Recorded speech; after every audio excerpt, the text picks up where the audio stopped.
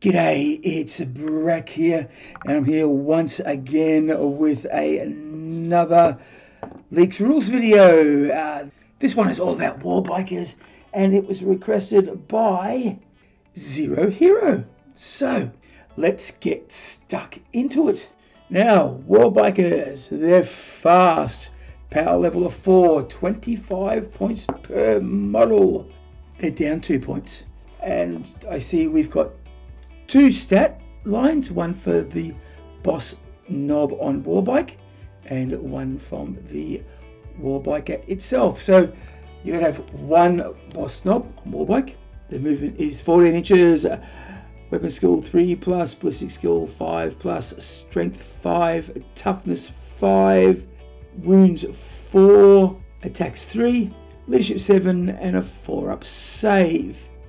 And the Warbiker, all the same, except when it comes to attacks, 2 attacks, and the leadership 6 and a 4-up save. Now the first thing, and also the strength is 4. Now what is interesting is the toughness didn't go up. I would have expected that the toughness may have gone up being a bite, because generally the bite gives that extra bit of toughness, but no, they didn't do that. That's a little odd. And you can have 2 and 2 to 8 of them, so you can run up to 9. Every model is equipped with 2 dagger guns. They don't mention if you can take sluggers or choppers. Okay, let's have a look at the weapons. 2 times dagger guns, range 18 inches, dagger 5.3, so that means you get 10 shots if you're up and close and personal at 9 inches. Strength 5, no neg to the armor penetration, and a damage of 1. Now the big chopper, I suppose you put that on the knob, is the normal stats for a big chopper, so +2 strength, neg 1 AP, damage 2, and the power claw on a knob as well, strength 2, AP neg 3, damage 2. That seems a bit odd. I would have thought that the damage might have been gone up a bit, but no. No, that's. I'm not quite sure I like that. I think Power Claw should have more damage than a big chopper, even if it was a random, like a D3. I think that would be better. And each time the attack is made with this weapon, subtract 1 from the attack hits roll.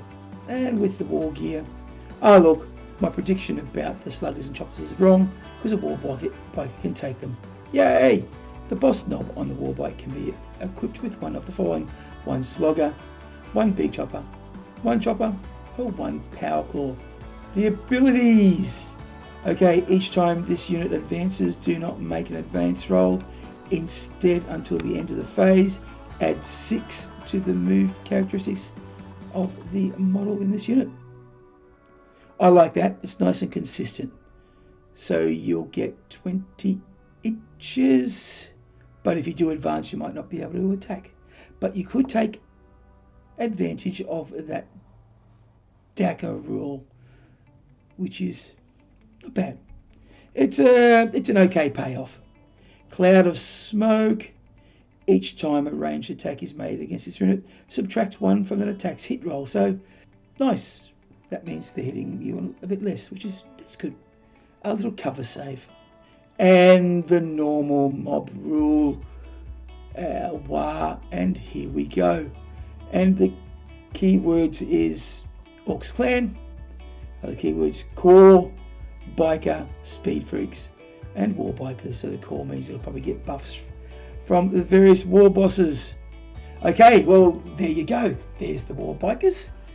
What do you think? I like it that they're cheaper.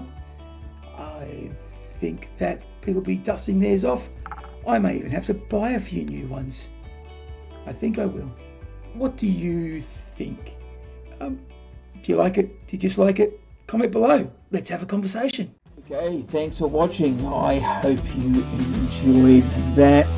If you did, please like, subscribe, and share. Do all the algorithmic things. And if you would like to help me out financially, there's always Buy Me a Coffee and Patreon. The links are in the description. Okay, time to toddle off. So remember, if you go on crumpin', you've got to bash early and bash often.